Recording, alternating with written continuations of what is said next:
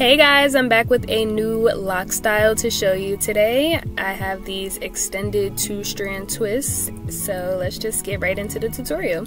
This is how long my hair is. It's about shoulder length, and this is me with the twist halfway done. They were coming out so cute. Yeah, so I used this Cuban twist hair in the color 4. I got the 16 inches because I wanted them to look kind of real, but you know, you could get them as long as you want. And they're separated into these sections, so I took a section, cut it in half, and then separated that half into 2, right? Alright, so this is me just, you know, taking out some of the locks. I was always counting to make sure I had an even number, and I started twisting, obviously. So once I get to about halfway with the lock, I take one of those halves that I split in half, put it behind the lock, put it on each side so it's in 2 like you see, and then I start twisting it to make the piece of hair and the lock kind of like one, and then I just keep twisting from there.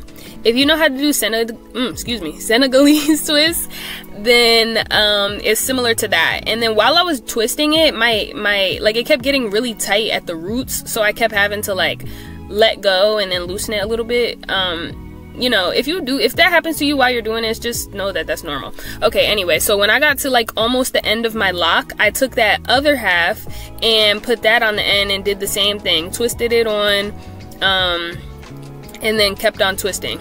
Like I said, it's like Senegalese twist, so if you can do those, you can already do it pretty much. And then I just rubber banded it at the end with a little loop. All right, so I'm gonna show you that again a few more times. Oh yeah, and then I loosened it at the roots again, just because when you're twisting it, it gets too tight. All right, so if you have any pieces sticking out like this one, you're just gonna take a crochet needle and pull it through.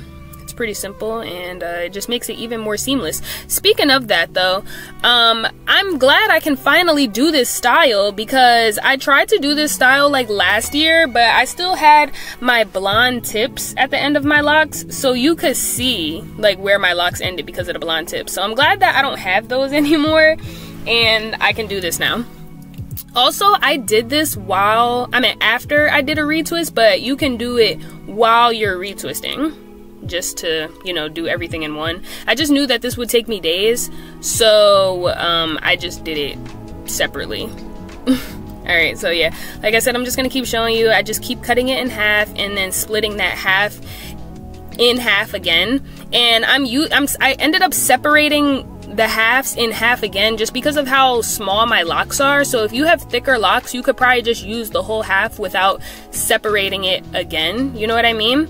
And I think because I was doing that, I got more use out of the hair. I only used 3.5 packs of hair, but again, if you have thicker locks, you're gonna have to use thicker pieces, so you might use more hair. I got the color 4 because my hair is brown. A lot of girlies be getting 1B hair when they really should be getting a color 2, but that's another story. So yeah, I just keep showing y'all over and over again. You get the hang of it after a while. Just, you know, also make sure you're twisting to the left, because you retwist to the right, so you'll twist to the left. I'm not gonna lie, this took me a very, very long time. The retwist alone took me a long time, and then these twists took me 2 more days after that, okay? But I'm just really slow. It takes me so long to retwist and do my hair in general, and also I just have a lot of locks, so it could be that. This is me almost done. They're not that heavy, to be honest, like at all. They just feel like what my hair is probably gonna feel like when it's actually this long. So, you know, it's not any like too much tension or pulling or anything. Maybe if you wear it in a ponytail, but I've been doing this thing all year where I'm not wearing my hair up because I'm trying to see if, you know, that helps out my perimeter, but that's another story.